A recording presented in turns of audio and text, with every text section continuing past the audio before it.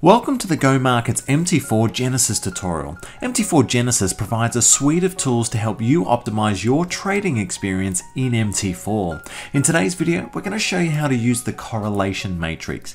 Now to get started, head down to the navigator window where you'll see the Expert Advisors tab. To apply one of the EAs, either double left click on it or click and drag it onto the chart. Click OK to apply it and the correlation matrix window will pop open.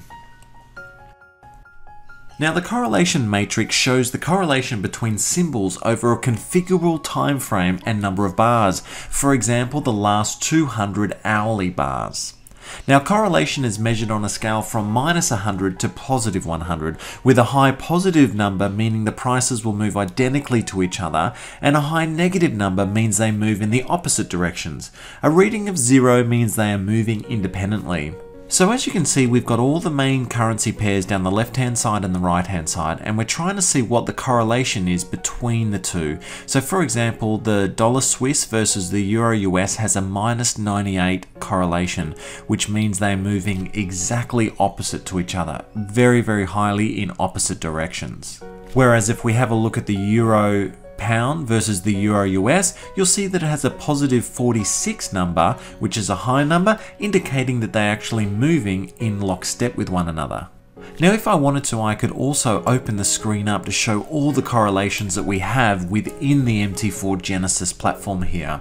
Now there's a couple of other options that we have available. Over on the left hand side here, we can actually remove some of the pairs. So if we didn't want to have things like Aussie CAD, Aussie New Zealand, CAD JPY for example, we can remove some of those and tighten up the matrix.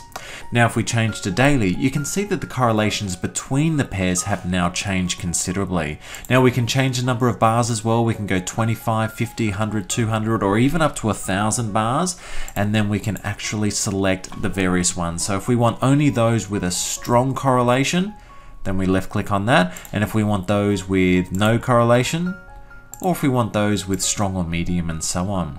As a general rule, it is best to minimize the correlation between your open positions. Otherwise, you're either trading the same price action twice over, or you have two positions which are effectively cancelling each other out. If you ever want to know more about the correlations, all you need to do is left click on the number itself and it will give you a bit more information about it and show you what the correlations are between the dollar Swiss and the dollar CAD. In this case, it's a strong positive correlation, and it will give you a bit more information so you can make a more informed decision on your trade. So that's how we use the correlation matrix, and we look forward to seeing you in the next tutorial. Thank you.